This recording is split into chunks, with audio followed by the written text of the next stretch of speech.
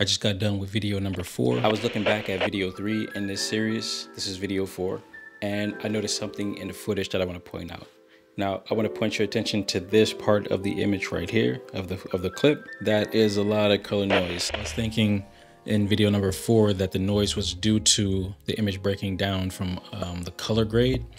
But I'm thinking that it really had something to do with the ISO level that I was using, which was, I believe it was like ISO 1600. So in this video, what I want to do is figure out why the noise was there in the first place. But I want to see, when looking at the ISO values in F-Log between 800 and 3200, what the noise pattern looks like. So let's take a look at that right now.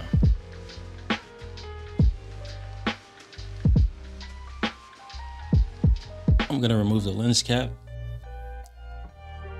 This is what this scene would look like if I were shooting at ISO 3200, ISO 2500, ISO 2000. Now we're at ISO 1600. Now we're at 1250, and now we're at 1000, and we are 1.3 stops underexposed at ISO 800. Now we're back up to ISO 1600, and what we're gonna do is we're gonna look at the noise, but we're gonna do that in the next video.